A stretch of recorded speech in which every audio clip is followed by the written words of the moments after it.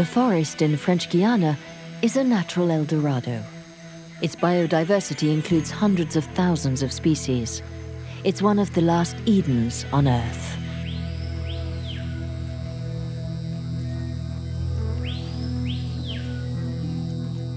Its surface area is equal to a sixth of the size of France. It represents 5% of the Amazon rainforest. But while the Amazon's ecosystems have suffered from human presence on the other side of its borders, the rainforest in French Guiana still looks the same as when Christopher Columbus landed here.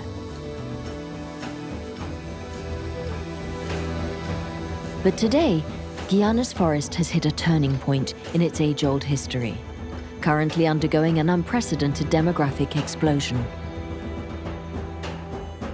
Will it suffer the same tragic fate as the Amazon rainforest? Or will mankind come up with solutions in time to enjoy its treasures and preserve this precious Eden? For scientists, the priority is understanding how the rainforest functions before it's too late.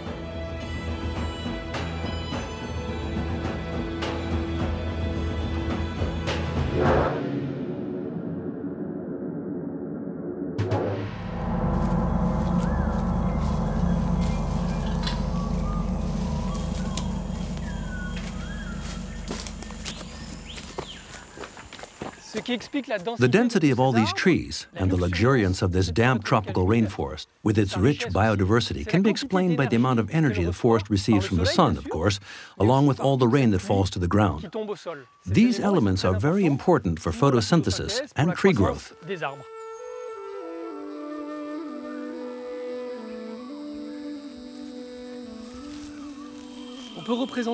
We could think of the forest as a kind of building with different stories.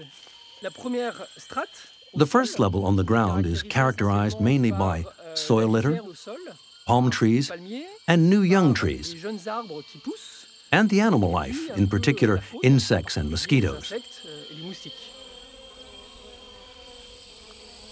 The second floor is the realm of tree trunks, a realm with relatively little light, so there are few branches on the trunks. The third floor of our building is the canopy. This is where we find the interface between the sun, atmosphere, and forest. The canopy greatly limits the amount of light that reaches the ground, and only about 1% of the sun's rays make it through to the ground. The canopy also ensures that heavy rains don't erode the ground too quickly. So the canopy, with its structure, contributes to maintaining the ecosystem.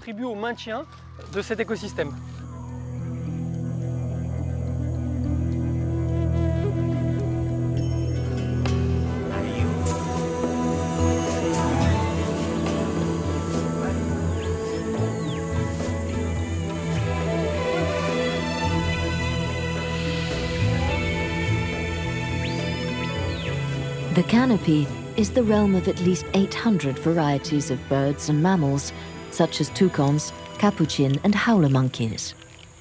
Each plays a vital role in the equilibrium of the forest. By ingesting fruit from the trees and distributing seeds through their excrement, they ensure plant biodiversity, which is the foundation of the food chain.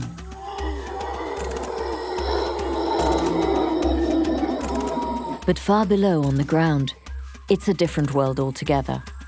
Very few human eyes have ever witnessed what happens there after dark.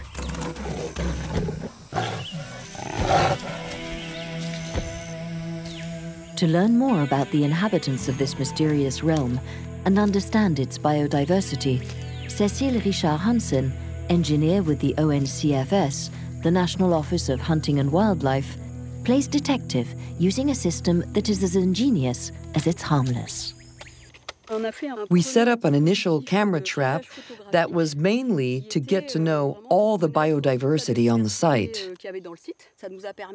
We got over 80,000 photos of at least 30-some different species, some of which are For instance, there are these curassows.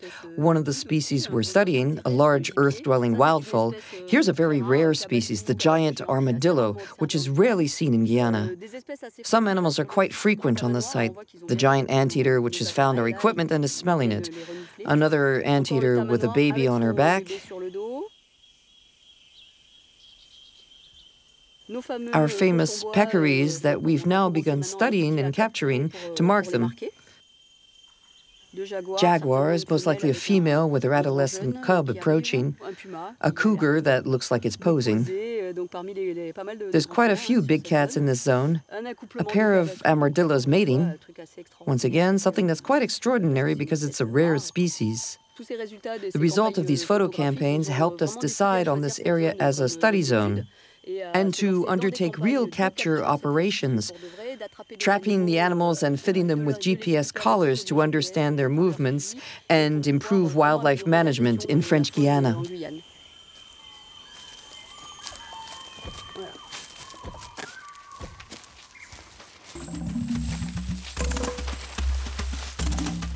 Researchers are fascinated by two species that are key to Guyana's ecosystem.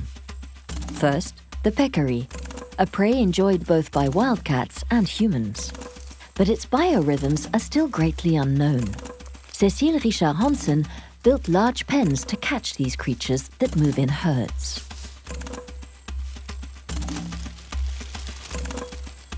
Awara fruit makes excellent bait. This species has suffered huge losses here without any explanation. There were numerous around 2002, but now there's hardly any left, and no one knows why. We see this trend in several areas of the Amazon. We need to learn about peccary biology, and that's the goal of the ONCFS. The other species concerned lies at the other end of the food chain. One of the peccary's major predators, the jaguar. This rare creature is a good gauge of the health of the undergrowth. Using the cries of a female in heat and those of frightened prey, biologist Rachel Berzins and veterinarian Chloé Rodrigue have laid a jaguar trap.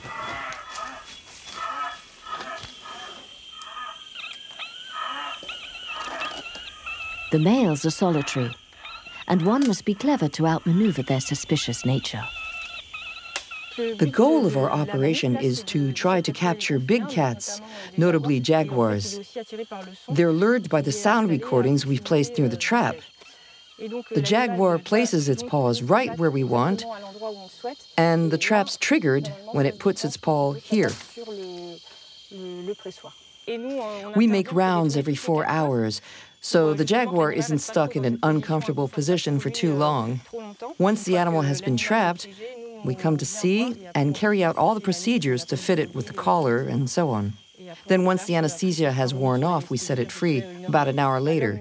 Human activity is slowly encroaching on the jaguar's territory because there's more and more deforestation and more livestock farming.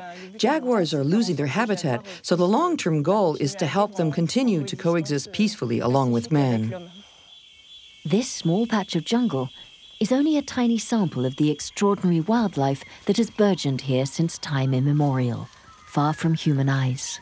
And though hunting is becoming a problem elsewhere in the forest, the creatures here have nothing to fear.